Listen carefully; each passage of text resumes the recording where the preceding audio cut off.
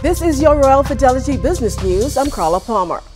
Cavalier Construction Company and its sister company, Bobcat Bahamas Limited, say all of their employees have been made redundant.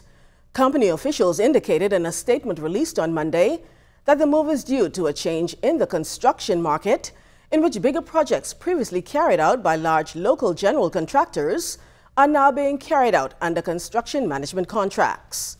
They say this new business model effectively cuts the traditional general contractor like Cavalier Construction out of the market. The company is now in the process of appointing a liquidator to wind up the businesses. Local shipping company Go Postal taking steps to enhance the customer experience at its various locations through the introduction of lockers. This means that customers will be able to access their packages around the clock. Manager Dominique Butterfield says the service is free and the lockers will be an option for customers who will receive a code with a 24-hour expiration after they pay for their packages online.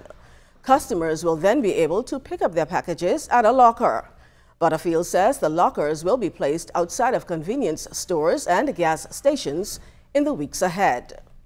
And Instagram has deleted a button at the top of its users' feeds that direct users to IGTV, the long-form video hub.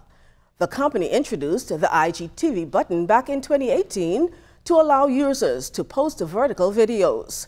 However, the company indicated in a statement that people are simply not using the service.